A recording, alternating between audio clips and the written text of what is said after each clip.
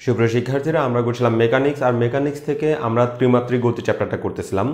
তো আজকে আমরা ত্রিমাত্রিক গতি চ্যাপ্টার থেকে যেসব বিষয় সম্পর্কে আলোচনা করব, এই বিষয়গুলো পরীক্ষায়ও আসে এবং এই বিষয়গুলো হচ্ছে প্রথমে আমরা রৈখিক ভরবেগ নিয়ে আলোচনা করব, তারপর রৈখিক ভরবেগের একটা ছোট্ট উপপাদ্য আছে সেটা আলোচনা করব, তারপর কৌণিক ভরবেগ আলোচনা করব এবং কৌণিক ভরবেগের উপপাদ্য নিয়ে আলোচনা করব। বেসিক্যালি আজকে আমাদের টপিকস হচ্ছে এই চারটা। তবে কৌণিক ভরবেগের উপপাদ্য আলোচনা করার জন্য আমাদেরকে টর্ক বা বলের ভ্রামক বা দ্বন্দ্ব যেটাকে বলে সেটা সম্পর্কে একটু ধারণা নিতে হবে, যে কারণে আমরা সেটাও আজকে আলোচনা করবো। ওকে, তো প্রথমে আমরা রৈখিক ভরবেগ কাকে বলে সেটা একটু বোঝার চেষ্টা করি। এর আগে আমরা বোঝার চেষ্টা করি যে ভরবেগ আসলে কি। খুবই সিম্পল জিনিস। ভরবেগ আমরা ক্লাস 9 থেকে পড়তেছি। তো ভরবেগ মানে হচ্ছে ভর ও বেগের গুণফলকে ভরবেগ বলে। অর্থাৎ, তো আমি একটু লিখে নিই, ভরবেগ কাকে বলে? ভর ও বেগের গুণফলকে ভরবেগ বলে। ওকে, তাহলে এখানে আমি একটা বস্তুর বা কণার লিখতে পারি যে কণার ভর ও বেগের গুণফলকে আমরা ভরবেগ বলতে পারি। খুবই সিম্পল বিষয়। তো এটার একটু একটা ম্যাথমেটিক্যাল ব্যাখ্যা আমরা একটু দাঁড় করাই। তাহলে আমরা বলি যে মনে করি খুবই সিম্পলভাবে শেখানোর চেষ্টা করব, একেবারে ক্লাস 9-এর মতো।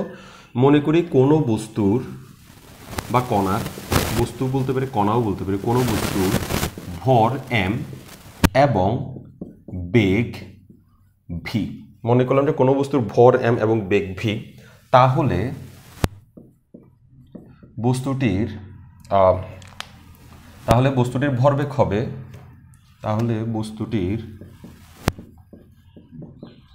ভরবেগ হবে p = mv। মানে ভরবেগকে আমরা p দ্বারা প্রকাশ করি এবং আমি এটাকে একটা ভেক্টর সাইন দিব। ভরবেগ একটা ভেক্টর রাশি, তো আমরা p কে একটা ভেক্টর সাইন দিলাম, v কে একটা ভেক্টর সাইন দিলাম, কিন্তু m কে দিলাম না, কারণ হচ্ছে ভর স্কেলার রাশি কিন্তু বেগ হচ্ছে ভেক্টর রাশি। ওকে, তো এই হচ্ছে মূলত ভরবেগের সংজ্ঞা, ভরবেগ কাকে বলে। তো এটা, এই যে ভরবেগটা আমরা পড়লাম, এই ভরবেগটাকেই আমরা বলি রৈখিক ভরবেগ, আর কিছু না। এটাই হচ্ছে আমাদের জন্য রৈখিক ভরবেগ। অর্থাৎ নর্মালি আমরা একটা এই কণাটা যদি সরল রেখায় চলে বা বক্ররেখায় চলে, অর্থাৎ রেখা বরাবর যদি চলে, কোনো একটা রেখায় যদি সে যায়, তাহলে আমরা তার জন্য যে ভরবেগ তৈরি করতে পারি সেটাকে আমরা রৈখিক ভরবেগ বলি। রেখা বরাবর গেলে রৈখিক ভরবেগ। ওকে, তো এখন রৈখিক ভরবেগ তো জেনে গেলাম, এবার আমরা রৈখিক ভরবেগের উপপাদ্য জানার চেষ্টা করব। তো আমি একটু লিখে নিই রৈখিক ভরবেগের উপপাদ্য। রৈখিক ভরবেগের উপপাদ্য, তো এই রৈখিক ভরবেগের উপপাদ্য এটাকে আবার ভরবেগের সংরক্ষণশীলতা উপপাদ্য বলে, অথবা ভরবেগের নিত্যতাও বলা হয়। রৈখিক ভরবেগের উপপাদ্য, বা আমরা বলতে পারি যে ভরবেগের নিত্যতা, এরকম করে বিভিন্ন নামে এটা পরীক্ষায় আসে। যেটাই আসে তুমি এই জিনিসটা লিখবা। তো রৈখিক ভরবেগের বেসিক্যালি উপপাদ্যটা কি? এই উপপাদ্যটা হচ্ছে, যদি আমি কোনো কণার উপরে বল প্রয়োগ না করি, আমি কোনো প্রকার বল প্রয়োগ না করি, খেয়াল করো, ধরো এই একটা বস্তু এখানে বসে আছে। ওকে, এই বস্তুটাকে যদি আমি কোনো বল ওর উপরে প্রয়োগ না করি, কোনো বল প্রয়োগ করে নেই, তাহলে এই বস্তুটা এখানে বসেই থাকবে। এটাই হচ্ছে, মানে এর ভরবেগের কোনো চেঞ্জ হবে না। বসে থাকবে মানে এই বস্তুটার ভরবেগের কোনো পরিবর্তন হবে না। আর যদি এই বস্তুটা ধরো চলতেই আছে, ধরো এটা চলতেছে 10 ms ইনভার্স ওয়ান বেগে চলতেছে, তো 10 ms ইনভার্স ওয়ান বেগে যদি চলে, তাহলে তারও কিন্তু একটা ভরবেগ থাকবে, কারণ বস্তুটার একটা ফিক্সড একটা ভর থাকবে, তার একটা গতি আছে 10 ms ইনভার্স ওয়ান। তাহলে ওই ভর এবং ওই 10 ms ইনভার্স ওয়ানকে গুণ করলে আমরা যে আনসারটা পাবো, সেই আনসার নিয়ে তার ভরবেগ চলতেছে সে। এখন এই চলন্ত এই বস্তুটার উপর যদি আমি কোনো বল প্রয়োগ না করি, তাহলে ও এভাবেই সুন্দরভাবে যেতে থাকবে, এই ভরবেগ নিয়েই সে যেতে থাকবে, এই ভরবেগের কোনো পরিবর্তন হবে না। অর্থাৎ ভরবেগ সবসময় কনস্ট্যান্ট থাকবে, ধ্রুবক থাকবে, চেঞ্জেবল হবে না। ওকে, কখন? যদি আমি কোনো বস্তুর উপরে কোনো বল প্রয়োগ না করি, তাহলে তার ভরবেগ যেমন আছে তেমন থাকবে, একও কমবে না, একও বাড়বে না। ওকে, তাহলে ভরবেগের নিত্যতা সূত্র আমাদেরকে বলছে কি, যদি আমরা আগে নিত্যতা সূত্রটা লিখে নিই, যদি কোনো কণার উপর বাহ্যিক কোনো বল প্রয়োগ করা না হয়, বাহ্যিক কোনো বল প্রয়োগ করা না হয়, মানে বাইরে থেকে যদি কোন বল প্রয়োগ না করি তবে বস্তুর ভরবেগ অপরিবর্তনীয়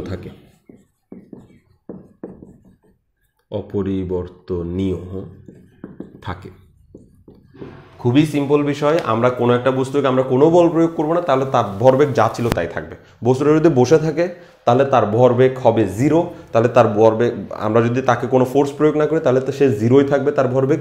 আর বস্তুটা যদি চলতে থাকে, একটা নির্দিষ্ট গতিতে চলতে থাকে, তাহলে তার যা ভরবেগ হবে, আমি যদি বাইরে থেকে তাকে থামানোর চেষ্টা না করি, ধরে না রাখি, বল প্রয়োগ না করি, ধরো চলতেছে, কেউ একজন তাকে থামানোর চেষ্টা করলো, তাহলে তার ভরবেগের চেঞ্জ আসবে। কিন্তু এটা চলতেছে, কেউ তাকে থামানোর চেষ্টা করে নেই, তাহলে সে এভাবেই তার ভরবেগকে বজায় রেখে সে চলতে থাকবে। ওকে, এই হচ্ছে এই বিষয়টার মূল থিওরি। তো এখন আমরা এটাকে একটু প্রুফ করার চেষ্টা করবো। ওকে, যে আসলে কথাটা ঠিক কিনা, ম্যাথমেটিক্যালি কি বলে, ম্যাথমেটিক্স কি বলে, ওকে, ক্যালকুলাস আমাদেরকে কি বলে। তো সেটার জন্য আমরা প্রথমে একটা মনে করবো যে একটা বস্তুর উপর আমরা বল প্রয়োগ করতেছি। তাহলে আমরা মনে করি m ভরের কোনো বস্তু, বা কণাও লিখতে পারো তুমি, m ভরের কোনো বস্তু v বেগে গতিশীল আছে। আমরা ভাবলাম কি m ভরের কোনো একটা বস্তু v বেগে গতিশীল আছে। এখন এখানে দেখো, এখানে আমরা v বেগ যেটা লিখছি, v বেগে গতিশীল, এমনও হইতে পারে যে v এর মান 0, মানে সে কোনো বেগেই গতিশীল নাই, কিন্তু তখন আমরা এটা বলতে পারবো 0 বেগে গতিশীল। 0 বেগে গতিশীল মানে সে স্থির। ওকে, তাহলে আমরা বললাম কি m ভরের কোনো একটা বস্তু v বেগে কি করতেছে, গতিশীল আছে। এখন আমি ওর উপর কি করব, f বল প্রয়োগ করব। এখন বস্তুটির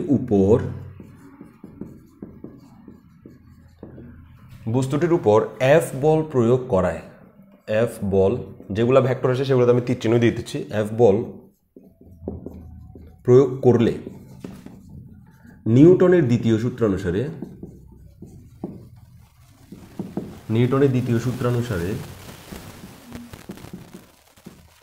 পাই, নিউটনের দ্বিতীয় সূত্রানুসারে কি পাই তোমাদের নিশ্চয় মনে থাকবে, সেটা হচ্ছে F সমান ma। নিউটনের দ্বিতীয় সূত্র আমাদেরকে বলছে F সমান ma। এ না লিখে আমরা এটাকে লিখতে পারি d dt of v। কেন? কারণ এ মানে হচ্ছে ত্বরণ মানে হচ্ছে সময়ের সাপেক্ষে বেগের পরিবর্তন, যে কারণে আমি সরাসরি F equal to m d dt of v লিখছি। আমি এখানে v অ্যাপ্লাই করছিলাম, সেজন্য আমি সরাসরি v লিখছি। আমি এখানে ত্বরণের কথাটা বলি নাই, কিন্তু ত্বরণ তো আছে, যেহেতু সে একটা বেগে চলতেছে তার মধ্যে ত্বরণ আছে। সে যদি কোনো বেগে না চলে তাহলে তার ত্বরণ 0, কিন্তু ত্বরণ তো আছে, 0 তো একটা ত্বরণ।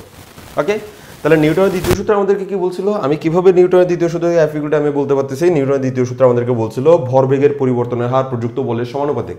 অর্থাৎ কোনো একটা বস্তুর ভরবেগ, এটার যে পরিবর্তন হবে সেটা পরিবর্তন কার উপর ডিপেন্ড করবে, F এর উপর। এজন্য ভরবেগের পরিবর্তনের হারটিকে mv - mu বলা হয়। ভরবেগের পরিবর্তনের হার প্রযুক্ত বলের সমানুপাতিক। তো এটার প্রুফ তোমরা এসএসসিতে দেখছো। আমি এই এসএসসিতে আর যাচ্ছি না, এত দূরে যাচ্ছি না, জাস্ট ওইখান থেকে আমরা যেটা প্রুফ করেছেন সেটা হচ্ছে F equal to ma। আর সেই F equal to ma আমরা এখন এখানে লিখছি, জাস্ট সিম্পল।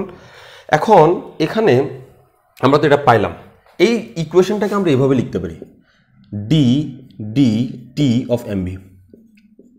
ইকুয়েশনটাকে আমরা এভাবে লিখতে পারি d dt of mv। এখন তুমি বলবা যে d dt of mv এটা কিভাবে লেখা পসিবল, এটা কেন লিখছি, কিভাবে লিখছি? কারণ হচ্ছে m হচ্ছে আসলে ধ্রুবক। m কার সাপেক্ষে ধ্রুবক? সময়ের সাপেক্ষে ধ্রুবক। অর্থাৎ একটা বস্তুর ভর টাইম চেঞ্জ হওয়ার সাথে সাথে ভরের কোনো চেঞ্জ হয় না। ধরো আমার হাতে এই কলমটা আছে, এই কলমটার ভর যদি 5 কেজি থাকে, 1 ঘন্টা পরে এটার ভর 5 কেজি থাকবে, আরও কিছুক্ষণ পরে এটার ভর 5 কেজি থাকবে। অর্থাৎ একটা বস্তুর ভর নিউটনিয়ান বলবিদ্যায়, নিউটন সাহেবের যে পড়ালেখা, সেখানে একটা বস্তুর ভর সবসময় ফিক্সড থাকে। আইনস্টাইনের ক্ষেত্রে আবার ভর ফিক্সড থাকে না, সেটা অন্য ব্যাপার। তাহলে একটা বস্তুর ভর সবসময় ফিক্সড থাকে, যে কারণে ভর টাইমের উপরে নির্ভরশীল নয়। অর্থাৎ অর্থাৎ সময়ের সাপেক্ষে ভর একটা ধ্রুবক, সময়ের সাপেক্ষে ভর একটা ধ্রুবক। তো তুমি ডিফারেন্সিয়েশনে কি করো, ধরো তোমাকে বললাম যে ডিফারেন্সিয়েশন অফ 5x², এটার আনসার বের করো, 5x², এটার আনসার বের করো। তখন তুমি কি করো, বলো যে 5 ধ্রুবক, সে বাইরে চলে আসবে, ডিফারেন্সিয়েশন খালি x²কেই হবে। কেন এই কথা বলো, কেন এই কথা বলো? কারণ x এর সাপেক্ষে 5 এর কোনো চেঞ্জ হওয়ার সম্ভাবনা নাই। কেন? কারণ x এর সাপেক্ষে 5 হচ্ছে একটা ধ্রুবক। তার মানে ধ্রুবকটাকে আমরা কি করে ডিফারেন্সিয়েশন করার সময় বাইরে বের করে দিই। তো তুমি একটু রিভার্সে চিন্তা করো, পিছনে চিন্তা করো, ধ্রুবকটা ডিফারেন্সিয়েশনের বাইরে আছে, তাকে আমি চাইলে ডিফারেন্সিয়েশনের ভিতরেও রাখতে পারি, গুণ সম্পর্কে কিচ্ছু আসে যায় না। সেজন্য ধ্রুবকটা ডিফারেন্সিয়েশনের বাইরে আছে, তাকে আমি চাইলে ডিফারেন্সিয়েশনের ভিতরে রাখতে পারি, গুণ সম্পর্কে কিচ্ছু আসে যায় না। ওকে, তাহলে আমরা লিখলাম ডিডিটি অফ এমভি। এখন আমরা যে বিষয়টা নিয়ে আলোচনা করব সেটা হচ্ছে, ধরো আমি কোনো বল প্রয়োগ করিনি। এখানে আমরা যেটা বলছি যে ভাই আমরা বস্তুটার উপরে কি করছি, এফ বল প্রয়োগ করছি। এখন আমি বলবো যে ভাই আমি যে বলটা প্রয়োগ করছি সেই বলটা হচ্ছে 0, 0 বল প্রয়োগ করছে, কোনো বল প্রয়োগ করিনি। কারণ আমার উপাধ্যায় কি বলছে, উপাধ্যায় বলছে যদি বাহ্যিক কোনো বল প্রয়োগ করা না হয়, তো যদি বল প্রয়োগ না করতে চাই তাহলে এফ এর মান 0 দেওয়া ছাড়া তো আমার কোনো গতি নেই। তাহলে আমরা বলবো যে যদি আমরা বাহ্যিক বস্তুর উপর বাহ্যিক কোনো বল প্রয়োগ না করি, যদি আমরা বস্তুর উপর বাহ্যিক কোনো বল প্রয়োগ না করলে কি হবে, না করি, অর্থাৎ F = 0, অর্থাৎ আমরা যে বলটা প্রয়োগ করছি সেটা 0, বাহ্যিক কোনো বল প্রয়োগ না করি অর্থাৎ F = 0 হয়, তবে কি ঘটবে, তবে আমরা এখান থেকে পাবো 0 = ডিডিটি অফ এমভি। তবে আমরা পাই 0 = DDT of MV. 0 = DDT of MV, F এর মান 0, 0 = ডিডিটি অফ এমভি। ওকে, তাহলে এখন আমি একটু খেয়াল করি, এই এমভিকে আমি লিখতে পারি পি। কারণ এমভিকে আমরা পি দ্বারা প্রকাশ করি, ভরবেগকে পি দ্বারা প্রকাশ করি। তাহলে আমি একটু এইভাবে লিখি, বা এটার দিকে তাকাইও না, বা এইভাবে লিখি ডি ডিটি, মানে ডিডিটি অফ এমভিকে আমি এই পাশে লিখতেছি, ডিডিটি অফ পি, আমি ব্র্যাকেটটা না দিই, DDT of P = 0, DDT of P = 0 লেখা যায়। কেন, কি করছি ডিডিটি অফ এমভির জায়গায় পি লিখছি, আর 0টা এই পাশে ছিল তাকে ওই পাশে রাখছি, মানে একটু সাইড চেঞ্জ করে লিখছি আর কি। ওকে, তাহলে খেয়াল করো ডিডিটি অফ পি = 0। এখন এখান থেকে আমরা একটা লাইন লিখতে পারবো, যে লাইনটা খুবই ইন্টারেস্টিং, একটু অদ্ভুত লাগে। সেটা হচ্ছে আমরা বলবো সুতরাং পি ধ্রুবক। সুতরাং পি ধ্রুবক। এই ভাই এটা কেমনে লিখে দিতে পারলাম, আমি কিভাবে এটা লিখতে পারি, কেমনে? এর ডিফারেন্সিয়েশন 0 হয়েছে আর সঙ্গে সঙ্গে বললাম যে পি ধ্রুবক, কেমনে? আমি তোমাকে প্রশ্ন করব যে কাকে ডিফারেন্সিয়েশন করলে 0 হয়? কাকে ডিফারেন্সিয়েশনের সূত্র মনে করো, ডিফারেন্সিয়েশন সূত্র, কাকে ডিফারেন্সিয়েশন করলে 0 হয়? খুব ভালো করে খেয়াল করবা, আমরা পড়ছিলাম ddx অফ x⁻⁷, এটার ডিফারেন্সিয়েশন হচ্ছে পাওয়ার সামনে আসবে, পাওয়ার থেকে 1 বিয়োগ যাবে, সিম্পল। এই সূত্র শেখার সময় আমরা একদিন শিখছিলাম ddx of c = 0, ddx of c = 0। কেন c কে ডিফারেন্সিয়েট করে কেন 0 হয়? কারণ c হচ্ছে ধ্রুবক, ধ্রুবককে ডিফারেন্সিয়েশন করলে 0 হয়। ভালো করে খেয়াল করো আমার কথা, ধ্রুবককে ডিফারেন্সিয়েশন করলে কত হয়? 0 হয়। তাহলে এই লজিক এখানে অ্যাপ্লাই করো, p কে ডিফারেন্সিয়েশন করে 0 হয়েছে। এই লাইনটা আমাকে ব্যাখ্যা দিচ্ছে p কে ডিফারেন্সিয়েশন করার কারণে আনসার কত আসছে? 0। তো কাকে ডিফারেন্সিয়েশন করলে 0 হয়? ধ্রুবককে ডিফারেন্সিয়েশন করলে 0 হয়। তো এই ক্ষেত্রে আমরা কাকে ডিফারেন্সিয়েশন করে 0 পাইছি? p কে ডিফারেন্সিয়েশন করে পাইছি, দ্যাট মিন্স p ধ্রুবক। সেজন্য আমি বলে দিলাম যে p হচ্ছে ধ্রুবক। তো p ধ্রুবক মানে কি? p ধ্রুবক মানে কি?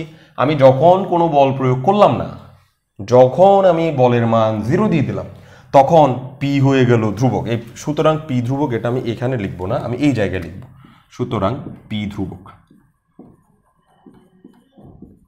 তুমি চাইলে p না লিখে mv লিখতে পারো, আমি p না লিখে mv তেই থেকে যেতে পারি। আমি বললাম যে mv = 0, সুতরাং mv ধ্রুবক। সুতরাং এম ভি ভেক্টর ধ্রুবক। কেন? তাহলে এম হচ্ছে ভর, ভি হচ্ছে বেগ, ভরবেগ ধ্রুবক। তার মানে কি, যদি কোনো বল প্রয়োগ না করি তাহলে ভরবেগও পরিবর্তন হবে না। ধ্রুবক মানে হচ্ছে পরিবর্তন হবে না। তাহলে আমি যদি বাইরে থেকে কোনো বল প্রয়োগ না করি তাহলে ওই বস্তুর ভরবেগ আগে যা ছিল তাই থেকে যাবে। সেই বস্তুর যদি ভরবেগ 0 হয় তাহলে 0 থেকে যাবে, আর সেই বস্তুর ভরবেগ যদি 100 হয় তাহলে 100ই থেকে যাবে। তো এটাই হচ্ছে আমাদের সূত্রের সেই কথা, যে যদি কোনো বাহ্যিক উপর বল প্রয়োগ করা না হয় তবে বস্তুর ভরবেগ অপরিবর্তনীয় থাকে। তো এমভি ধ্রুবক লেখার পরে তুমি আবার বলো সুতরাং যদি কোনো কণার উপর বাহ্যিক বল প্রয়োগ করা না হয় তবে বস্তুর ভরবেগ অপরিবর্তনীয় থাকে। এই হচ্ছে আমাদের ভরবেগের সংরক্ষণশীলতা, যা রৈখিক ভরবেগের সংরক্ষণশীলতাও বলতে পারো। কারণ ভরবেগ মানে আমরা নর্মালি সেটা রৈখিক ভরবেগকেই বুঝিয়ে থাকি। যদি আমরা কৌণিক ভরবেগ বলি তাহলে তার সামনে অবশ্যই কৌণিক শব্দটা অ্যাড করতে হবে। আর যদি আমরা কোনো ভরবেগের সামনে কৌণিক শব্দটা অ্যাড না করি তাহলে বুঝতে হবে এটা রৈখিক ভরবেগ। গুড। তাহলে এখন দেখো, কাহিনী শেষ। ভরবেগের সংরক্ষণশীলতা আমরা বা ভরবেগের নিত্যতা যেটাকে বলে সেটা আমরা বুঝে গেলাম, রৈখিক ভরবেগের নিত্যতা। এবার আমাদের সামনে টপিকস আসবে কৌণিক ভরবেগ। তো কৌণিক ভরবেগ জিনিসটা কি, আমাদের একটু ম্যাথমেটিক্যালি ব্যাপারটা বুঝতে হবে, একটু জটিল। প্রথমে আমরা কৌণিক ভরবেগ জিনিসটা কি সেটা বোঝার চেষ্টা করব। পরীক্ষায় কৌণিক ভরবেগ কাকে বলে এটা আসে না, সাধারণত ওই উপপাদ্যটা আসে, কৌণিক ভরবেগের উপপাদ্য। কিন্তু যেহেতু ফিজিক্স পড়তেছি, মানে মেকানিক্স তো ফিজিক্স থেকেই আসছে, তো ফিজিক্সকে ফিজিক্সের মতো করে পড়ার চেষ্টা করি। ওকে, তাহলে আমরা এবার শিখব কৌণিক ভরবেগ। ইটস নট কৌণিক ভরবেগ হচ্ছে এরকম, কৌণিক ভরবেগ। ওকে, তো কৌণিক ভরবেগ জিনিসটা কি, প্রথমে আমরা এটা কি সেটা একটু বোঝানোর চেষ্টা করি। বলবো যে কোনো কণার, কাকে বলে এটা একটু বোঝার চেষ্টা করি। কোনো কণার, এটা খুবই সিম্পল বিষয়। কোনো কণার একটা হচ্ছে ব্যাসার্ধ ভেক্টর আর একটা হচ্ছে ভরবেগ, রৈখিক ভরবেগ। খেয়াল করো, আমি একটু বোঝানোর চেষ্টা করি। ধরো এই একটা কণা, এই কণাটা এই রাস্তা দিয়ে ভি বেগে যাচ্ছে,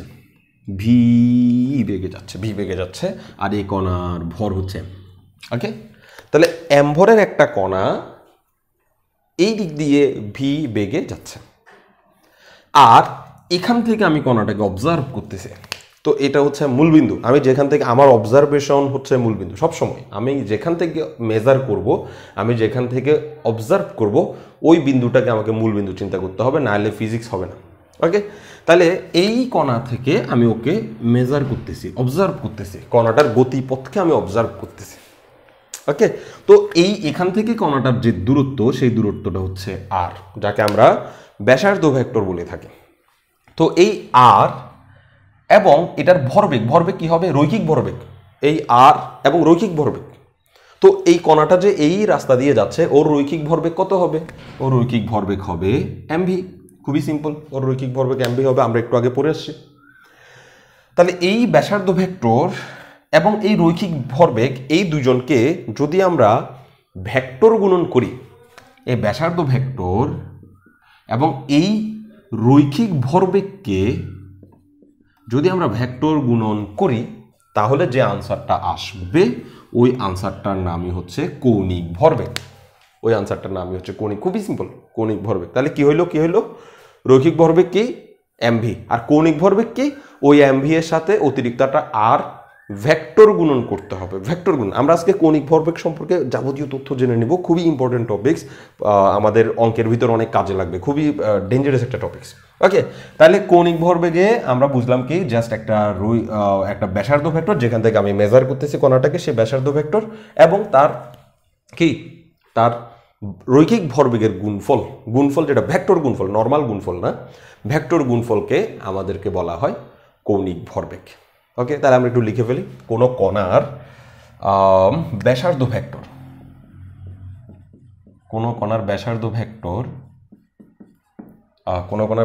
ভেক্টর ও রৈখিক ভরবেগের ভেক্টর গুণফলকে লিখতে পারতেছি না, একটু বুঝে নিও, গুণফলকে কৌণিক ভরবেগ বলে।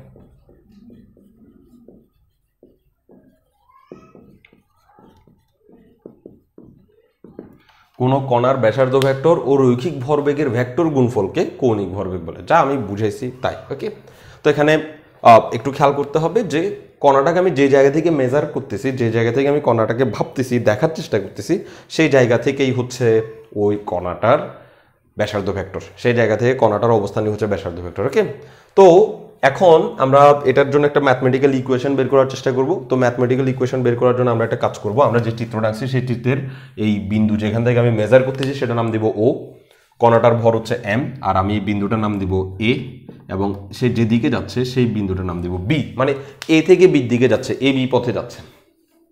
ওকে, তো এ বি পথে যদি সে যায় তাহলে আমরা এবার হিসাব করার চেষ্টা করব যে সে কোন দিক দিয়ে যাচ্ছে, তার কি এগুলো একটু বলবো।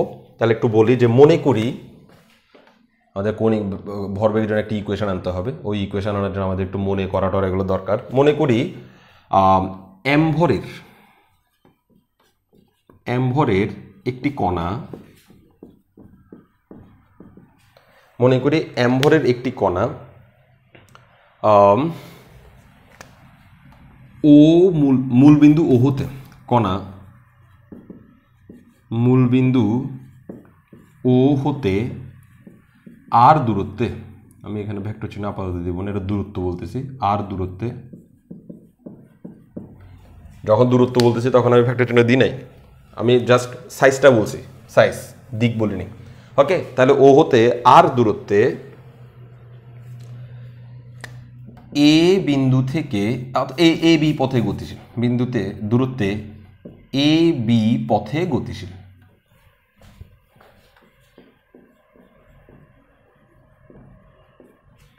এ বি পথে গতিশীল। ওকে, খুবই সিম্পল। অ্যাম্বরের একটা কণা, সে ও হতে আর দূরত্বে এ বি পথে যাচ্ছে, গতিশীল। কণাটির বেগ ভি হলে, কণাটির বেগ ভি হলে রৈখিক বেগ হবে, রৈখিক ভরবেগ হবে, রৈখিক ভরবেগ হবে পি সমান, জাস্ট সিম্পল, পি সমান এমভি, পি সমান এমভি। ওকে, বেগ ভি, ভর এম, পি সমান এমভি। এখন আমি কৌণিক ভরবেগ বের করতে চাচ্ছি, কৌণিক ভরবেগ কাকে বলে সেটা জানতে চাচ্ছি। তাহলে আমরা বলবো যে যদি কৌণিক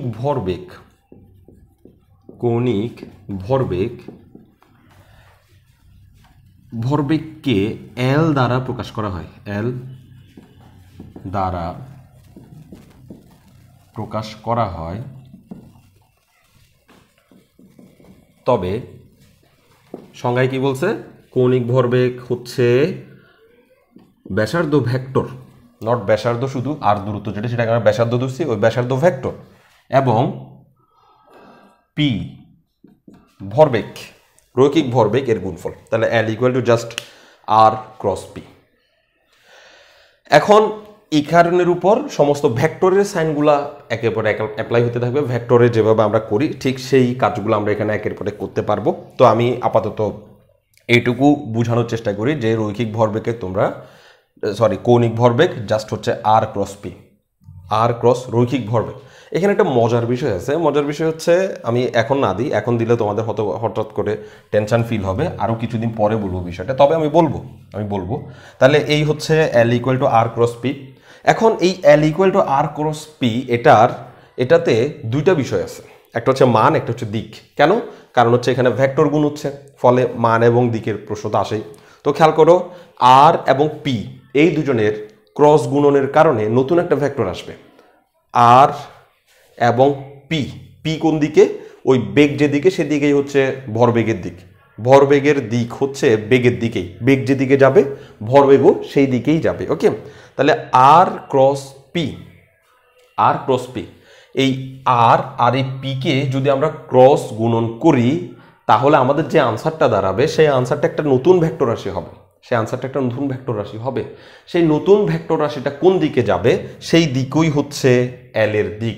মানের কথা আমরা আপাতত না বলি, কারণ মান বের করা খুবই সিম্পল, এই এ ক্রস বি সমান হচ্ছে এ বি সাইন থিটা, সেখান থেকে মান চলে আসবে। আমরা দিকের কথাটা আলোচনা করতেছি। যে কোনো ধরনের ক্রস গুণনে নতুন যে ভেক্টর আসে সেটা লম্বভাবে আসে। খেয়াল করো, আর এদিক দিয়ে যাচ্ছে, পি এদিক দিয়ে যাচ্ছে, তাহলে আর এর দিক হচ্ছে এটা।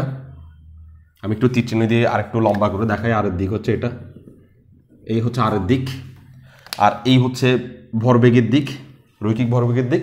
তাহলে এই দুজনের ক্রস গুণন আর ক্রস পি, আর ক্রস পির দিকে স্ক্রু ঘুরাও, আর ক্রস পি, আর ক্রস পি, তাহলে এই আমি এটা হচ্ছে আর এর দিক, এটা হচ্ছে পি এর দিক, আর ক্রস পি, আর এর থেকে পির দিকে আর ক্রস পি, আর ক্রস পি, আর ক্রস পি। তাহলে এই দিক থেকে বোর্ড থেকে স্ক্রুটা উঠে আসবে। দ্যাট মিনস বোর্ড থেকে এই যে স্ক্রুটা উঠে আসতেছে, এই উঠে আসা দিকটাই হচ্ছে আমার এই কৌণিক ভরবেগের দিক, কৌণিক ভরবেগের দিক।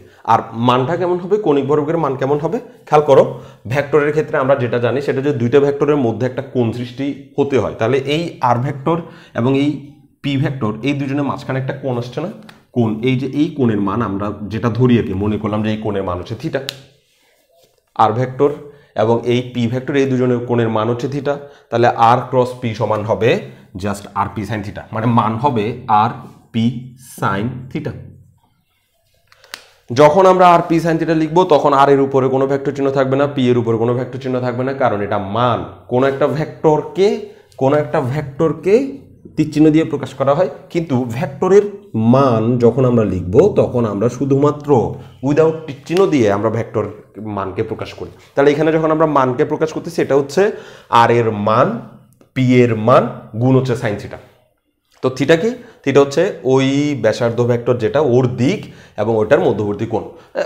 এখানে স্টুডেন্টের কিছু ভেজাল থাকে, স্টুডেন্টরা মানে অনেক রকম শিখে আসে, এক একটা মানে ভুল বুঝে আর কি, ভুল বুঝার যে ব্যাপার স্যাপার আছে না, স্টুডেন্টরা বলে যে আর এবং পি এদের মধ্যবর্তী কোণ তো এটা, এই যে এটা আর এবং পি, আমরা স্পষ্ট দেখতে পাচ্ছি আর এবং পি এর মধ্যবর্তী কোণ যেটা না।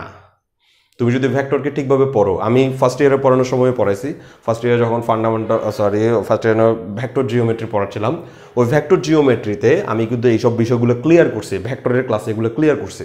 আর এখানেও হয়তো বা ভেক্টরের ক্লাসে আমি বিষয়গুলো ক্লিয়ার করছি, আবার আমার মনে নাও থাকতে পারে, হয়তো আমি ক্লিয়ার করি নাই, সেজন্য আমি একবার দেখাই দিচ্ছি। কোনো একটা ভেক্টরকে তুমি ডট গুণন কিংবা ক্রস গুণন করতে চাচ্ছ, কোনো একটা ভেক্টর, কোনো দুইটা ভেক্টরকে তুমি ডট গুণন কিংবা ক্রস গুণন করতে চাচ্ছ, সেখানের মধ্যবর্তী কোণ এমনভাবে হতে হবে যেন ভেক্টর দোনোটা একটা নির্দিষ্ট বিন্দু থেকে বেরিয়ে যায়, তাহলে তার ক্রস গুণনের আনসার আমরা পাবো।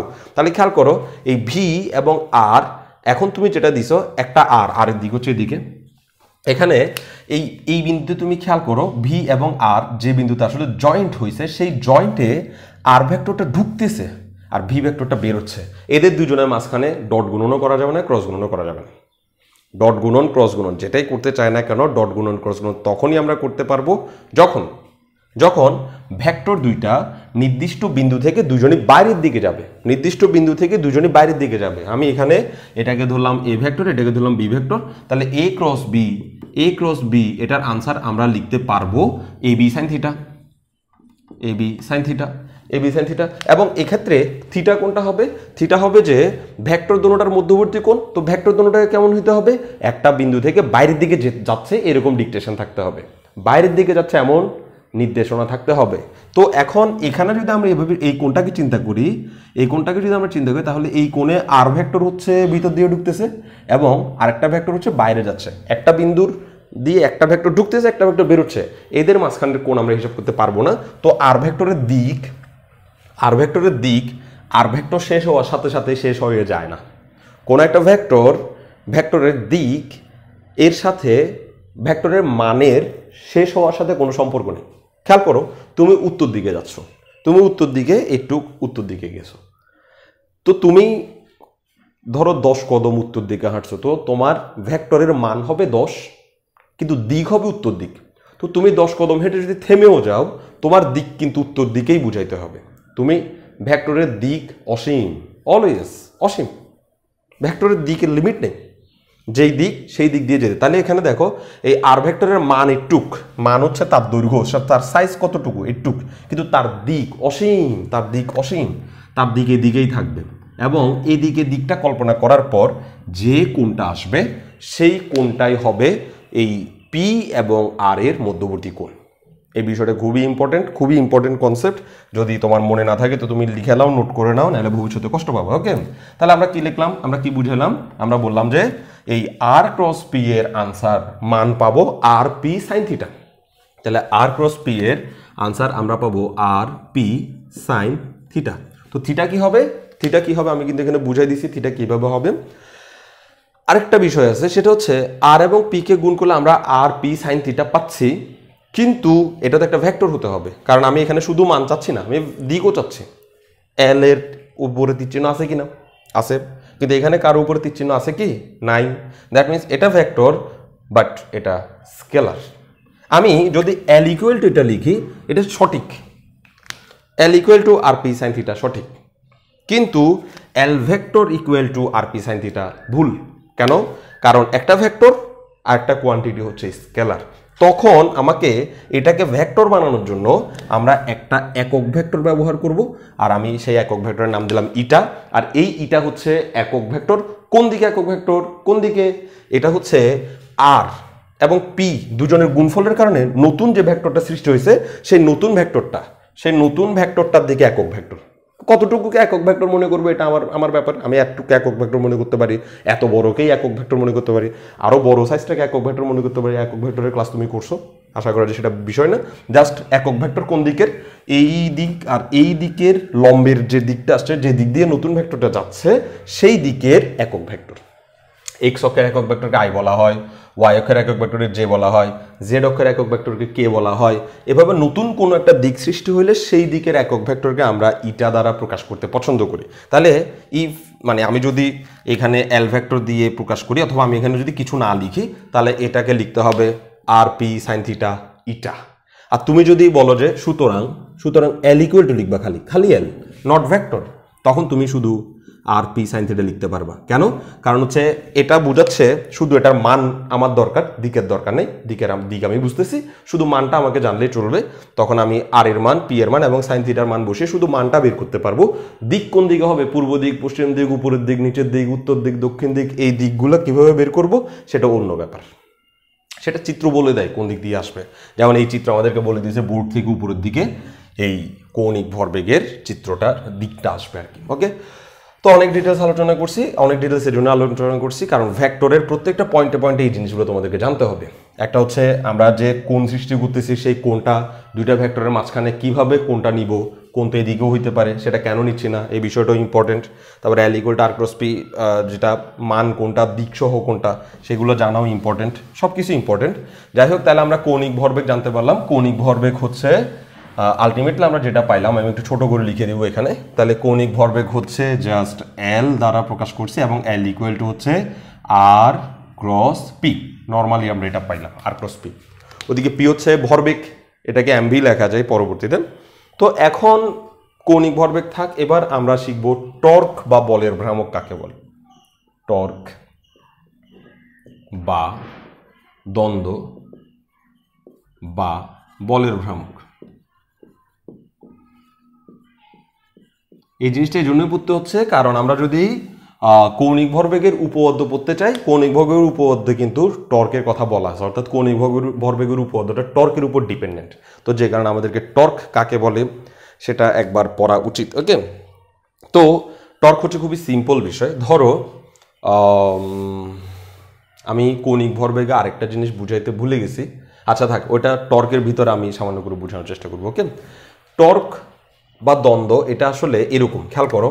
ধরো কোন একটা বিন্দুতে, এই বিন্দুকে আমি একটা ফোর্স দিছি, এফ ফোর্স এদিক দিয়ে দিছি। ওকে, কোন একটা বিন্দুকে আমি এফ ফোর্স দিছি, তো এই বিন্দুটাকে আমি এখান থেকে মেজার করতেছি। ওকে, এই বিন্দুটাকে আমি এখান থেকে মেজার করতেছি, এফ ফোর্স দিছি। এটা কিন্তু এখন কিন্তু এটা ভরবেগ দিই নাই, এফ দিছি, ফোর্স প্রয়োগ করছি, ফোর্স ধাক্কা দিছি, আর এখান থেকে মেজার করতেছি। তো যেখান থেকে আমি মেজার করতেছি মানে মাপতেছি, সেইটাকে আমরা বললাম যে ব্যাসার্ধ ভেক্টর আর। সেখান থেকে কণাটার দূরত্ব হচ্ছে ব্যাসার্ধ ভেক্টর আর। আর বস্তুটাকে যে আমি এফ ফোর্স দিয়ে এক জায়গা থেকে আরেক জায়গায় পাঠানোর চেষ্টা করতেছি, এই বিন্দুতে আমি তাকে যে এফ বল প্রয়োগ করছি, সেই এফ বল আর আর এর ভেক্টর গুণফলকে, এফ বল আর আর এর ভেক্টর গুণফলকেই বলা হয় টর্ক। এফ বল এবং আর এর ভেক্টর গুণফলকে বলা হয় টর্ক। আসলে এখানে বেসিক্যালি হয় কি আর ক্রস এফ না দিয়েও এটা আমি এখানে ভরবেগও বুঝাতে পারতাম, তাও আমি টর্কে আসছি, টর্ক একটু বুঝাই দিব, তবে এটা একটু পরে বুঝাই, কারণ এখানে আর ক্রস পিকে ভেক্টর না দিয়ে অন্যভাবে বের করা যায়। এখানে আর ক্রস এফকে ভেক্টর সাইন ইউজ না করে, মানে ভেক্টর না করে অন্যভাবে বের করা যায়, অন্য একটা প্রসেস, মানে ভেক্টর প্রসেসই, কিন্তু ভেক্টর জন্মের আগের প্রসেস। ওকে, যাই হোক, তাহলে আমরা যেটা বলতে চাচ্ছি সেটা হচ্ছে টর্ক মানে কি? টর্ক মানে হচ্ছে ব্যাসার্ধ ভেক্টর এবং যে বল তার উপরে প্রয়োগ করছে, মানে কণাটা মূলবিন্দু থেকে, অবজারভেশন বিন্দু থেকে কণাটার দূরত্ব এবং কণাটার উপরে যে বল প্রয়োগ করছি সেই বলের ভেক্টর গুণফলকে আসলে বলা হয় যে টর্ক। এই ভেক্টর গুণফল যেটা, সেটাকে আবার আরেকভাবে বলা হয়, ক্রিস্টাল ক্লিয়ার আরেকভাবে বলা হয়, সেটা হচ্ছে এই যে তুমি এখানে একটা বল প্রয়োগ করছো না, করছো, এই বলের দিক আর এই যে আর যে ব্যাসার্ধ ভেক্টরটা, এই দুইজন কি একজনের সাথে লম্বভাবে আছে কিনা দেখা যাচ্ছে না, লম্বভাবে নাই। যদি এটা লম্বভাবে থাকতো তাহলে এইভাবে থাকতো, এফ বলটাকে এভাবে থাকতো হইতো। তো আমরা একটা কাজ করি, এই এফ বলটাকে একটু পিছনের দিকে বাড়াই, এফ বলটাকে একটু পিছনের দিকে বর্ধিত করলাম, ঠিক আছে। আর সেই এফ বলের বর্ধিতাংশের উপর আর থেকে একটা লম্ব টানলাম, সিমিলারলি এটা লম্ব হবে 90 ডিগ্রি। ওকে, 90 ডিগ্রি একটা লম্ব টানলাম। তো আমি এই লম্ব টানলাম এফ এর বর্ধিতাংশের উপর, আর এটা হচ্ছে আর। ওকে, এখন আমি যদি এই এফ এবং আর এর মধ্যবর্তী কোণটা একটু খুঁজে বের করার চেষ্টা করি, এফ এবং আর এর মধ্যবর্তী কোণ কত, ধরলাম থিটা। এফ এবং আর এর মধ্যবর্তী কোণ হচ্ছে থিটা। আমি এখন আমি যে কাজটা করতে চাচ্ছি সেটা হচ্ছে উইদাউট ভেক্টর আমি টর্ক মাপার চেষ্টা করতেছি, মানে ভেক্টর চিন্তা না করেও টর্ক মাপা যায়। একই প্রসেসে কিন্তু ভরবেগও মাপা যায়, কৌণিক ভরবেগ কিন্তু ভেক্টর প্রসেসের বাইরেও একটা সিস্টেমে মাপা যায়। ওই সিস্টেমটা অনেক বেশি গুরুত্বপূর্ণ জানাটা, কারণ আমরা যখন চিত্রে যাব, চিত্রে বিভিন্ন ধরনের কন্ডিশন থাকে, হয়তোবা আমাদের জাতীয় বিশ্ববিদ্যালয়ের যে লেকচার টাইপ বা লেখাপড়া টাইপ, এটাতে হয়তোবা এইসব বিষয়ে খুব একটা ধ্যান ধারণা নেই, কিন্তু আমাদের জন্য ইম্পর্টেন্ট। ওকে, তাহলে কি বললাম, এই যে ব্যাসার্ধ ভেক্টরকে আমি একটু বর্ধিত করলাম, বর্ধিত করার কারণে এফ এবং ব্যাসার্ধ ভেক্টরের মধ্যবর্তী কোণ কত সেটা জানতে পারলাম, থিটা। তাহলে এটা যদি থিটা হয়, কনসেপ্ট অনুযায়ী এটাও থিটা, নিশ্চয় জানা আছে। ওটা যদি থিটা, এটা কেন থিটা গত ক্লাসে বলছিলাম, ধরো একটা সরলরেখা আরেকটা সরলরেখা একজনের কেটে গেল, তাহলে এই দিকের উল্টার কোণ, এদিকে উল্টা কোণ, এই দুটোটা সমান, এদেরকে বলা হয় বিপ্রতীপ কোণ। ওকে, একইভাবে এই কোণ এবং এই কোণও সমান হবে, এদেরকে বিপ্রতীপ কোণ বলা হয়। তো আমিও তো এখানে এফ বলকে সরল রেখায় প্রয়োগ করছি, তাকে পিছনের দিকে টানছি, মানে এটা সরল রেখায়, আর কে দিকে পিছনের দিকে টানছি, তাহলে এটা সরল রেখায়, দ্যাট মিনস এটা যদি থিটা হয় এটাও থিটা হবে। ওকে, তো এটা যদি থিটা হয় আর এটা যদি থিটা হয়, তাহলে এই রেখাটাকে আমি কি বলতে পারি? এই রেখাটা আমার জন্য একটু খেয়াল করো, এটা যদি থিটা হয়, এটা 90 ডিগ্রি, এটা হচ্ছে অতিভুজ, লিখে দিচ্ছি আমি অতিভুজ। থিটা যেহেতু লেগে আছে, তাহলে এই বাহুটার নাম হবে ভূমি এবং এটা হবে লম্ব। খুব ভালো করে খেয়াল করবো, এটা হচ্ছে লম্ব নাকি। 90 ডিগ্রির অপোজিটের বাহুটার নাম হচ্ছে অতিভুজ, সমকোণী ত্রিভুজে।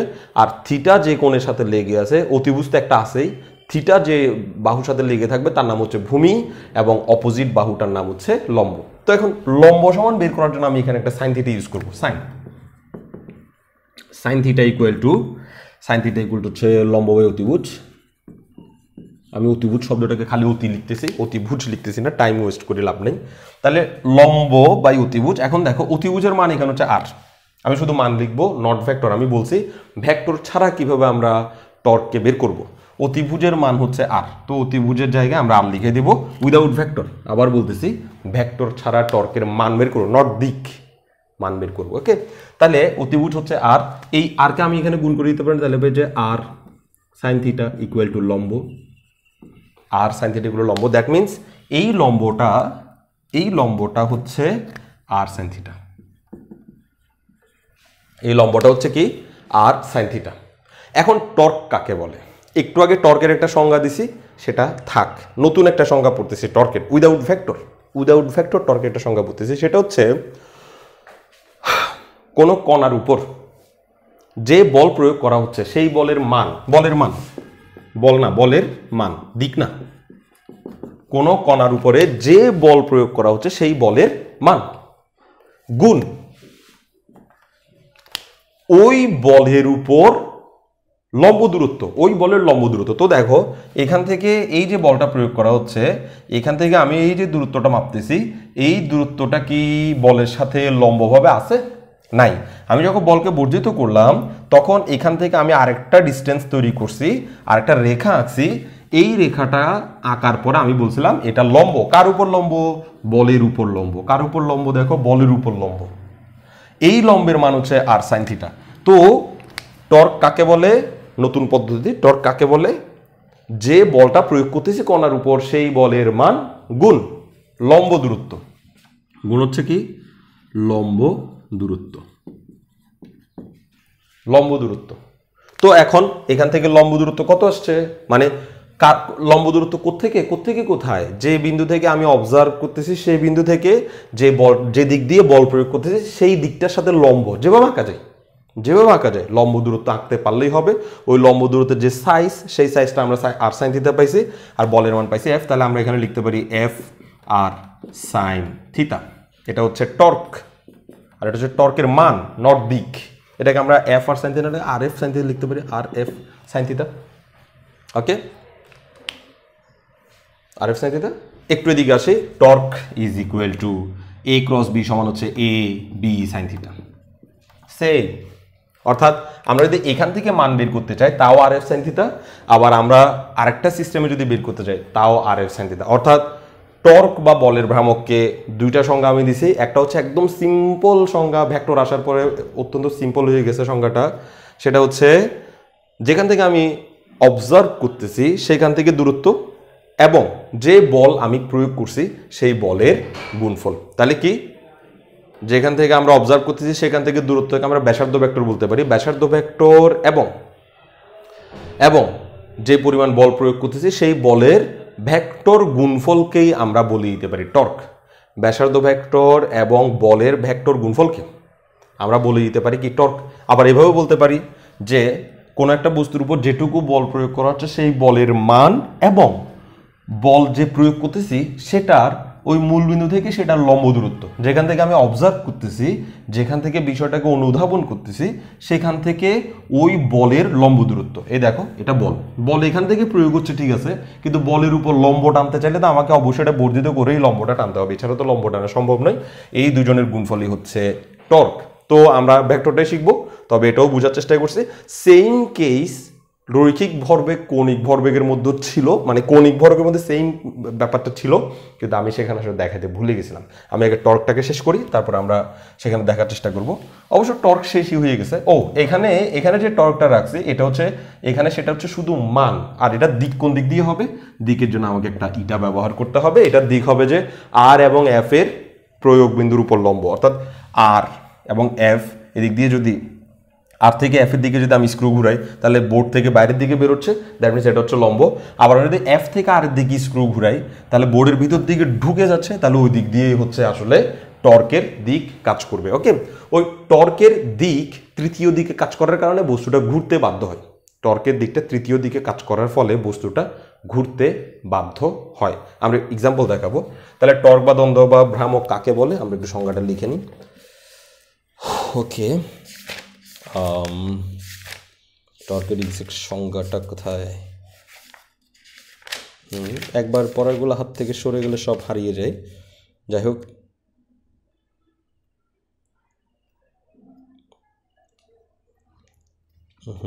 টর্ক কাকে বলে?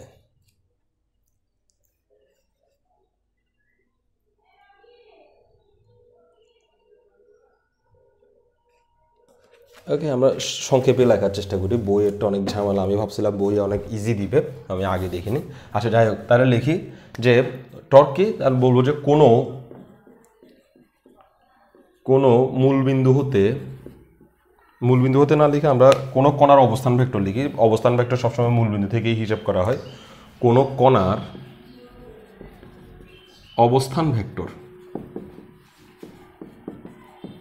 ও কণাটির উপর প্রযুক্ত বলের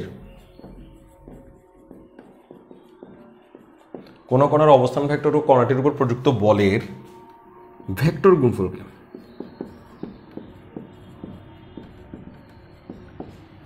গুণফলকে টর্ক বলে। টর্কের কাজ হচ্ছে কোনো একটা বস্তুকে ঘুরতে বাধ্য করা। টর্কের যদি আনসার থাকে, টর্ক যদি প্রয়োগ করা হয় তাহলে বস্তুটা ঘুরবে, টর্ক যদি 0 হয় বস্তুটা ঘুরবে না। এই হচ্ছে সহজ কনসেপ্ট টর্কের।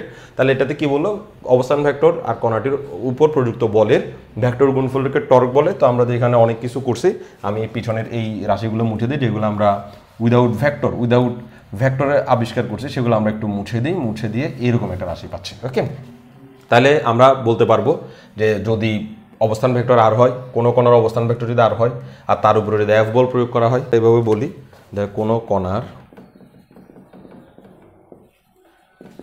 অবস্থান ভেক্টর আর এবং প্রযুক্ত বল এফ হলে টর্ক টাউ, এই টাউ চিহ্নটা আমরা নিশ্চয়ই জানি, টর্ক টাউ ইকুয়াল টু হচ্ছে আর cross F. Torque tau equal to হচ্ছে আর ক্রস এফ। খুবই সিম্পল। এখন আমি আর ক্রস এফকে কি লিখতে পারি, আর ক্রস এফকে লিখতে পারি আর এফ সাইন থিটা। তো এই সাইন থিটা যদি লিখি তাহলে থিটা একটা নতুন সাইন আসছে। এই থিটার জন্য আমাকে বলতে হবে যে থিটাটা কি, থিটা হচ্ছে ব্যাসার্ধ ভেক্টর এবং বলের প্রযুক্ত বলের মধ্যবর্তী কোণ। তাহলে আমাকে বলতে হবে তাই থিটাটা কি, এখানে থিটা হলো ব্যাসার্ধ ভেক্টর ও বলের মধ্যকার কোণ। ব্যাসার্ধ ভেক্টর ও বলের মধ্যকার কোণ। তাহলে খেয়াল করো, এই আর এফ সাইন থিটা ভেক্টরের সাহায্যে আসলো যা আসে, আমি কিন্তু নর্মাল রেগুলার পদ্ধতিতে করতে গেছি তখনও তাই আসছে, কিন্তু নর্মাল রেগুলার পদ্ধতিতে যখন করবো তখন সংখ্যাটা হয়ে যাবে যে প্রযুক্ত বল এবং এবং বলের উপর কি লম্ব দূরত্ব, মূলবিন্দু হতে বলের উপর লম্ব দূরত্ব, প্রযুক্ত বল এবং মূলবিন্দু হতে বলের রেখার উপর লম্ব দূরত্বের গুণফলকে প্রযুক্ত বল এবং মূলবিন্দু হতে বলের রেখার উপর লম্ব দূরত্ব, এভাবে গুণ করলে তাদেরকে আমরা কিন্তু একই আনসার পাই, যেটা আমি একটু আগে প্রুফ করে দেখাইছি। ওকে, তো এখন দেখো এখানে কিন্তু এই সাইনটা একটু ভুল, কারণ আর এর সাইন থিটা এখানে কোনো দিক দেখানো হচ্ছে না, ফলে আমাকে একটা দিক দেখাইতে হবে। যে দিকটা হচ্ছে কি, দিকটা হচ্ছে এই দুইটা ভেক্টরের ক্রস গুণন করলে স্ক্রু যেদিকে যায় ঠিক সেই দিকেই আমাদের এই ভেক্টরের দিকগুলো হবে। খুবই সিম্পল বিষয়, খুব কঠিন কিছু না। এখন আমি একটু করে চাচ্ছিলাম যে এটা একটু থাক, আমি টর্ক বা বলের ভ্রামক থেকে আমি যে আনসারটা পেয়েছি সেটা হচ্ছে এরকম, টাউ ইকুয়াল টু হচ্ছে আর ক্রস এফ। আর বাকি সব মুছে ফেলতেছি কারণ এই ইকুয়েশন আমার একটু পর দরকার হবে। এখন আমি একটু করে আমরা যে কৌণিক ভরবেগ পড়ছিলাম না, কৌণিক ভরবেগটাকে যে আমরা এরকম একই ভেক্টর সাইনের সাহায্যে জানতে পারি সেই বিষয়টাকে একটু ব্যাখ্যা করার চেষ্টা করি।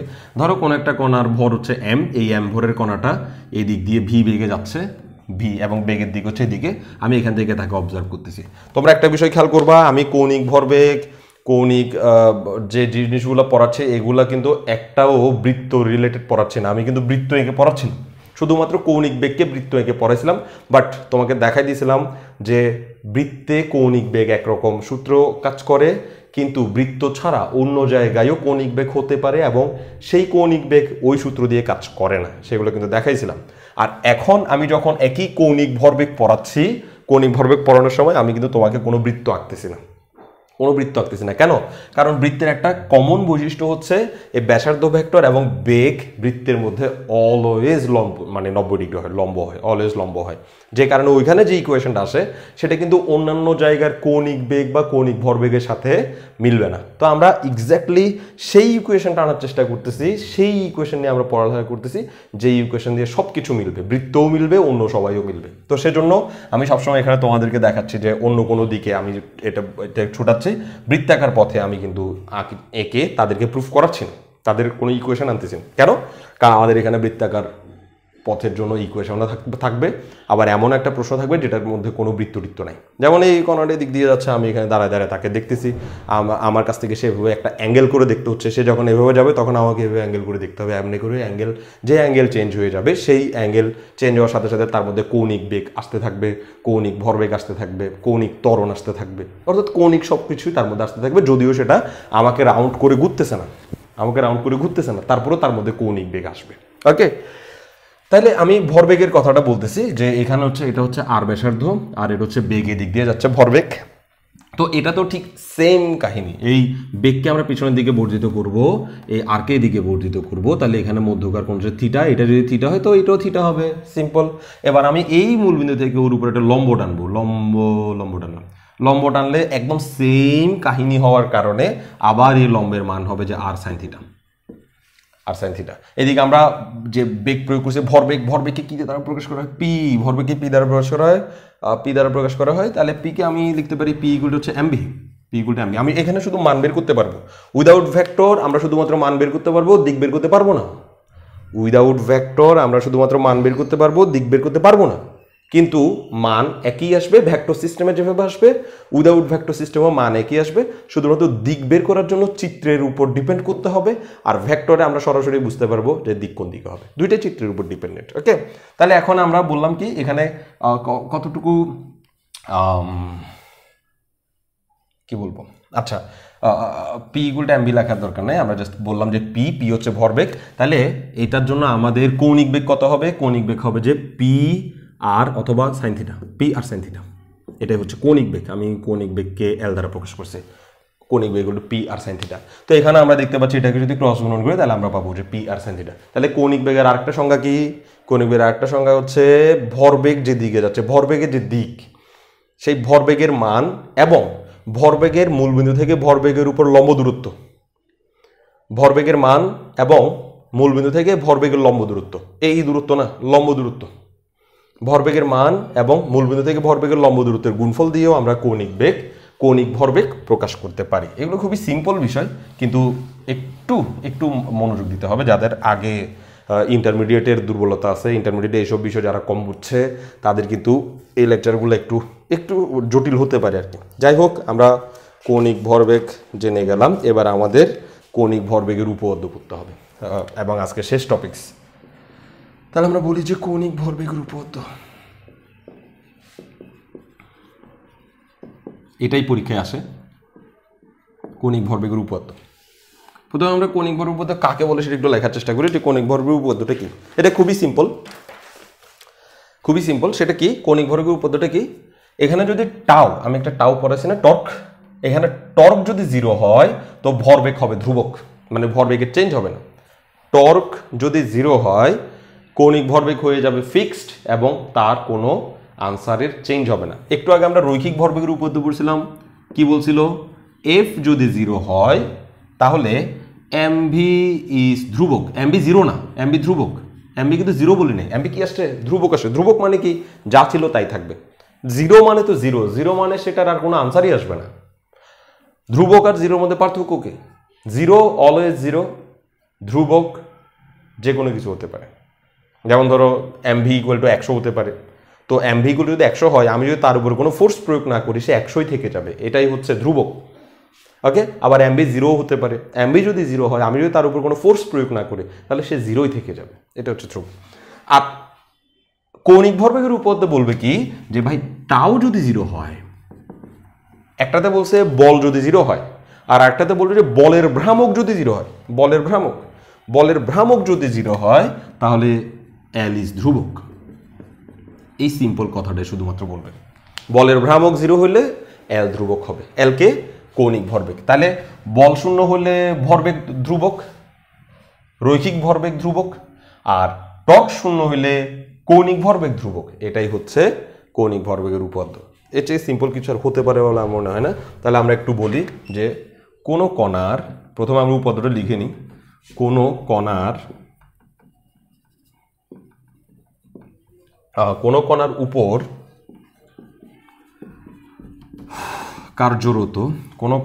কার্যরত মোট টর্ক, কোনো কণার উপর কার্য করতে মোট টর্ক শূন্য হলে, মানে টর্কের মান যদি 0 হয়, যেখানে বলছে মোট টর্ক শূন্য হলে কৌণিক ভরবেগ অপরিবর্তনীয় থাকে। কৌণিক ভরবেগ অপরিবর্তনীয় থাকে। অপরিবর্তনীয় মানেই ধ্রুবক, অপরিবর্তনীয় থাকে। লেখা একটু বিশ্রী হয়ে যাচ্ছে, তাড়াতাড়ি লিখতে যাচ্ছে। তাহলে কোনো কণার উপর যদি টর্ক শূন্য হয় তাহলে কৌণিক ভরবেগ হয়ে যাবে 0। এটা আমাদেরকে প্রুফ করতে হবে। ওকে, তাহলে আমরা প্রুফ করা শুরু করি। খুবই সিম্পলভাবে প্রুফ করব, কঠিন কিছু করব না। তাহলে আমরা জাস্ট বলি যে মনে করি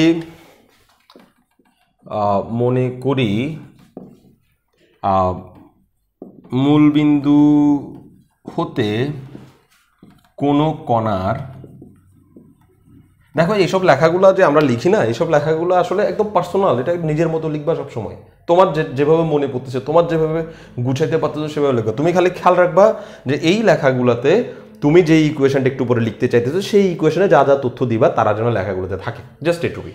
এবার তুমি কিভাবে লিখতেছো সেটা তোমার ব্যক্তিগত ব্যাপার। তাহলে মনে করি মূলবিন্দু হতে কোনো কণার ব্যাসার্ধ ভেক্টর, মূলবিন্দুতে কোনো কণার ব্যাসার্ধ ভেক্টর r এবং ভরবেগ p, ভরবেগ p। ওকে, তাহলে যদি ব্যাসার্ধ ভেক্টর r এবং ভরবেগ p হয় তাহলে আমরা এখান থেকে কৌণিক বেগ পেতে পারি। তাহলে আমরা এবং রৈখিক ভরবেগ p, এখানে রৈখিক শব্দ উল্লেখ করি, এবং রৈখিক ভরবেগ p। ওকে, সুতরাং কৌণিক ভরবেগ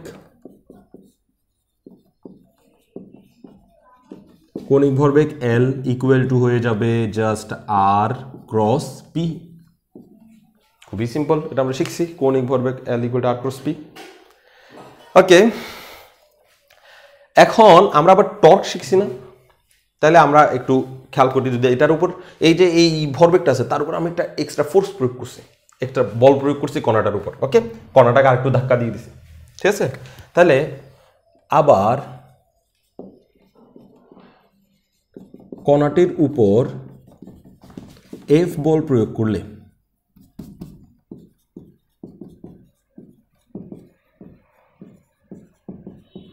আবার কণাটির উপর F বল প্রয়োগ করলে, যদি F বল প্রয়োগ করলে টর্ক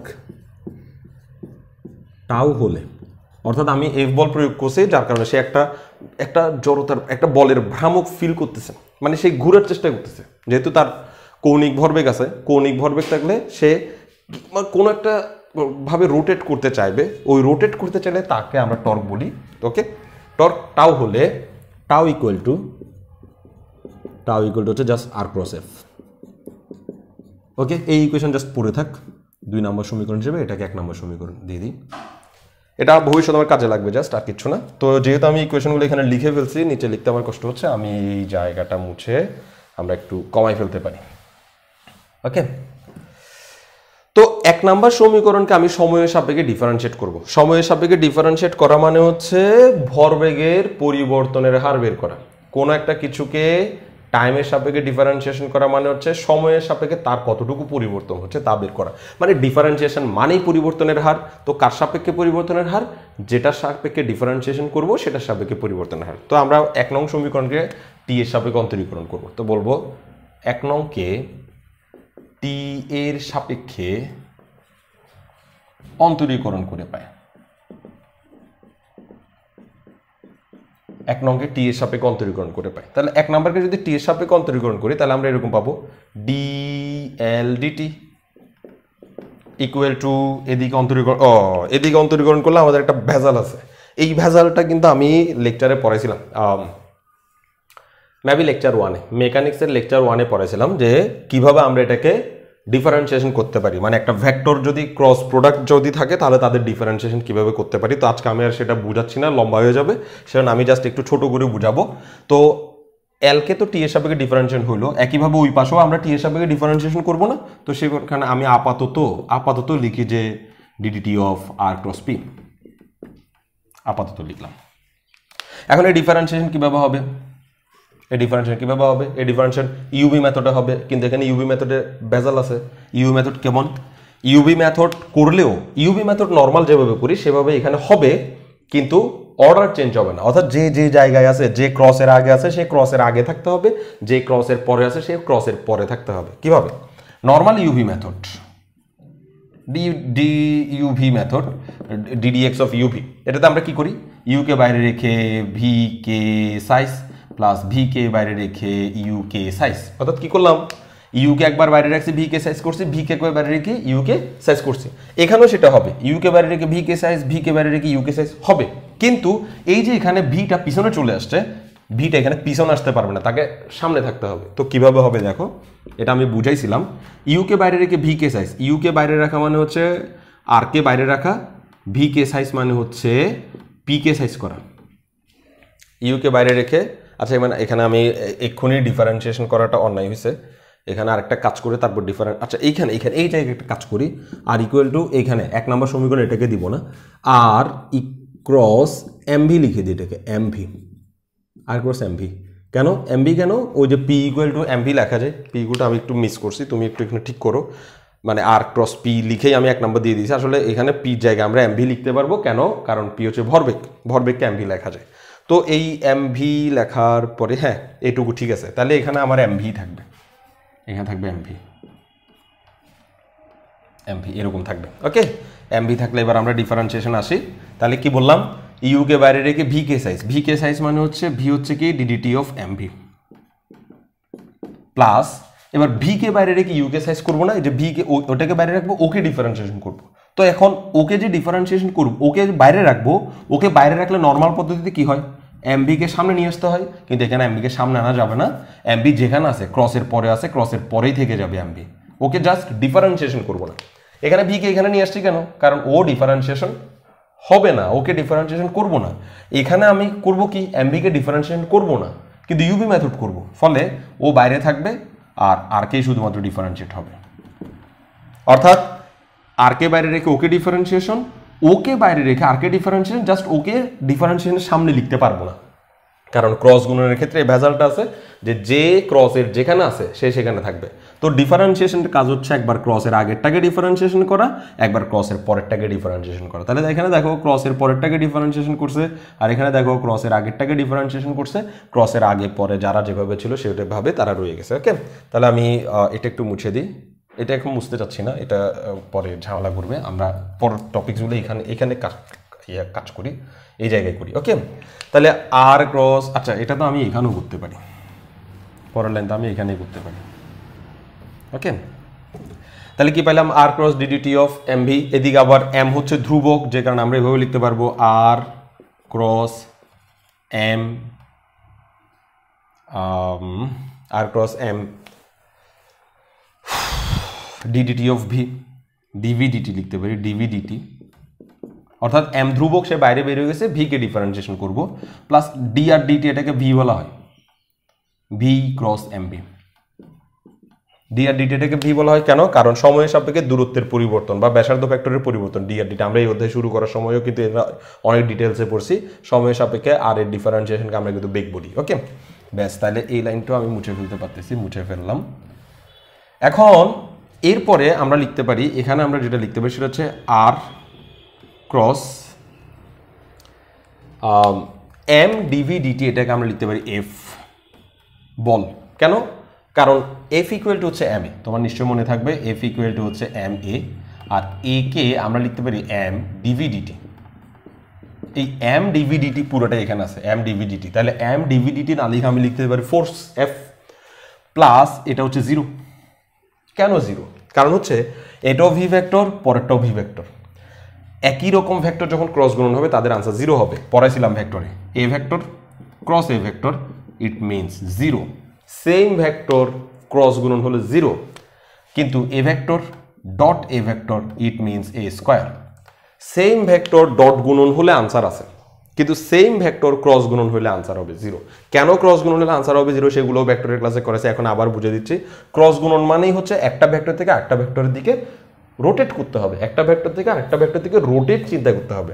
তো এ ভেক্টরের সাথে এ ভেক্টরের গুণ মানে হচ্ছে এটা ধরো এ ভেক্টর, এই এ ভেক্টর থেকে এ ভেক্টরের দিকে রোটেট করতে হবে। তো আমি স্ক্রুটা নিলাম, বি ভেক্টর যদি থাকতো তাহলে এ থেকে বিতে রোটেট করতাম, কিন্তু এখন যেহেতু দোনোটাই এ ভেক্টর, তাহলে আমি স্ক্রু নিয়ে এভাবে বসে থাকা ছাড়া আমার আর কোনো গতি নেই, রোটেট করতে পারবো না, কোনো দিকে যাওয়ার কোনো নির্দেশনা নেই, যার কারণে এ ক্রস এ সমান 0। তো এখানে ভি এবং ভি সেম ভেক্টর, সেই জন্য ভি ক্রস ভি ইকুয়াল 0।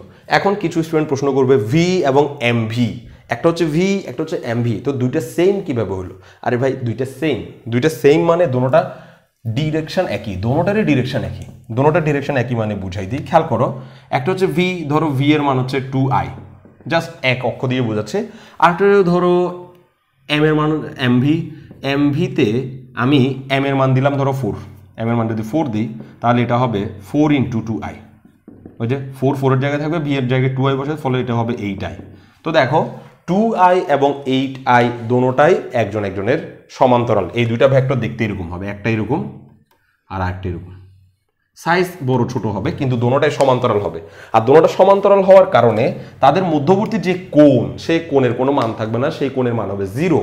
ফলে আমরা যখন V vector cross 4v vector বের করতে চাইবো তখন ওদের আনসার আসবে v4v sin θ, v4v sin θ। ওই থিটার জায়গায় 0 বসবে, sin 0 = 0, মানে এখানে যে sin θটা আসবে সেই sin θটার জায়গায় 0 বসবে। কেন?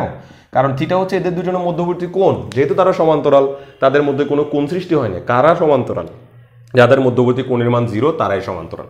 সেজন্য sin 0 = 0, পুরোটাকে 0 করে দিবে। তাহলে এখানে m এর মান 10 20 30 40 কিছু না কিছু তো হবে। আর যাই হোক না কেন এখানে m এর কোনো দিক নাই, m এর কোনো দিক নাই, দিক আছে কার? v এর। তো এটাও v, দ্যাট মিন্স এই v যেদিকে যাবে এই ভিও সেই দিকে যাবে, ফলে দুজন সমান্তরাল থাকবে এবং ওদের মধ্যবর্তী কোণ হবে 0, ফলে তারা 0 হয়ে যাবে। তো একটু সাইড নোট দিব যে ভাই v cross v it's equal 0, M লিখি নেই কারণ এখানে মূলত এমটা স্কেলার, সে কোনো ভূমিকা পালন করতেছে না, ভি এবং ভি ক্রস হয়ে 0 হয়ে যাচ্ছে। তাহলে আমরা কি পাইলাম? আর ক্রস এফ প্লাস 0 তো গেছে, আর ক্রস এফ, এই দেখো আর ক্রস এফ ইকুয়াল টু কত? টাউ। তাহলে আমরা লিখে দিলাম টাউ। তাহলে আমাদের লাস্ট লাইন আসছে এটা। ওকে, তাহলে আমরা কি পাইলাম? DL DT equal to tau. এটাকে আমি 3 নম্বর সমীকরণ দিই। এখান থেকে আমি একটা লাইন, এখান থেকে কিন্তু একটা প্রুফ আসছে। সেটা কি? আমরা টর্ক কাকে বলে একটা শিখছি, আবার টর্ক এটাকেও বলে কৌণিক ভরবেগের পরিবর্তনের হারকে টর্ক বলে। খুবই সিম্পল, কৌণিক ভরবেগ, এই যে এলকে কৌণিক ভরবেগ বলি না, কৌণিক ভরবেগ, সেই কৌণিক ভরবেগ সময়ের সাপেক্ষে ডিফারেন্সিয়েশন হচ্ছে, দ্যাট মিন্স কৌণিক ভরবেগের পরিবর্তনের হারকে টর্ক বলা হয়। আগে শিখছিলাম দূরত্ব এবং বলের ভেক্টর গুণফলকে টর্ক বলে, আর এখন দেখলাম কি দূরত্ব এবং বলের ভেক্টর গুণফল টুনফল করলে যা আসে তার ডিফারেন্সিয়েশন করলেই চলে আসে। তাহলে এত ভেক্টর গুণটুন আর করে লাভ কি? তাহলে কৌণিক ভরবেগের সময়ের সাপেক্ষে পরিবর্তনের হারকেই টর্ক বলে। আসলে এটুকু, কিন্তু আমাদের কথা এখন আসে না। আমরা কি বলতে যাচ্ছি? কার্যরত মোট টর্ক 0 হলে কি হবে? কৌণিক ভরবেগ অপরিবর্তনীয় থাকে। তো এখন আমরা বলবো যে যদি, আচ্ছা এখানে তুমি চাইলে একটা লাইন লিখতে পারো, অর্থাৎ কৌণিক ভরবেগের, এটাই জন্য লিখে দিচ্ছি, কখনো কখনো এটাও প্রুফ করতে দিতে পারি, কৌণিক ভরবেগের পরিবর্তনের হারকে টর্ক বলে। কৌণিক ভরবেগের পরিবর্তনের হারকে টর্ক বলে, অথবা কৌণিক ভরবেগের পরিবর্তনের হার ওই টর্ক, কৌণিক ভরবেগের পরিবর্তনের হার ওই টর্ক। ওকে, তো এখন এইটুকু লেখার পর এরপরের লাইন আমি এখানে লিখতেছি যদি, কারণ আমি এই লাইনটাকে মুছতে চাচ্ছি না, আসলে এই লাইনটাকে মুছতে চাচ্ছি না। ওকে, কারণ এই লাইনটা লাস্টে আবার আসবে। তো যদি টর্ক ইকুয়াল টু 0 হয়, যদি টর্ক ইকুয়াল টু 0 হয় তাহলে আমরা কি পাবো? তাহলে DL vector divided by DT is equal 0, same ইকুয়েশনের মতো আসছে। তাহলে কাকে ডিফারেন্সিয়েশন করলে 0 হয়? ধ্রুবককে ডিফারেন্সিয়েশন করলে 0 হয়, দ্যাট মিন্স এল ধ্রুবক। তাহলে কি হইলো? যদি আমি কোনো টর্ক প্রয়োগ না করি তাহলে কৌণিক ভরবেগের পরিবর্তনও হবে না। যদি আমি কোনো টর্ক প্রয়োগ না করি তাহলে কৌণিক ভরবেগও অপরিবর্তিত থাকবে। তাহলে এটার পর আমরা বলবো, অর্থাৎ কোনো কণার উপর কার্যরত মোট টর্ক 0 হলে কৌণিক ভরবেগ কি হয়? অপরিবর্তনীয় থাকে। ওকে, তো আমি আশা করবো যে আজকের লেকচারগুলো তোমাদের মাথায় খুব ভালো গেঁথে গেছে। এখানে খুবই ইম্পর্টেন্ট টপিকস ছিল আজকে।